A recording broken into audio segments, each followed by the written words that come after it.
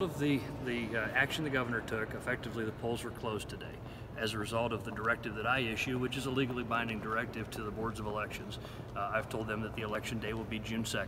I've told them that they are not to tabulate results tonight, because certainly you can't put the toothpaste back in the tube on something like that. And so the boards of elections are following my guidance, as they should. We anticipate that there'll be litigation on this. There's also obviously always a possibility of the legislature acting. That's their prerogative to do, and as long as it legally enacted legislation sets the date of the election, if that's what the legislature chooses to do, then we would respect that as well. So the directions that I've made to the boards of elections are clear, concise. People of Ohio understand the procedure that I laid out, and so that means June 2nd is election day now, and that means that between now and June 2nd there will be opportunities for vote by mail. Now, I was clear with the boards of elections under my directive that they are to hold those ballots aside, because obviously there could be litigation, so we need to be able to put those in a separate box. They're under double lock and key in the safes within the boards of elections.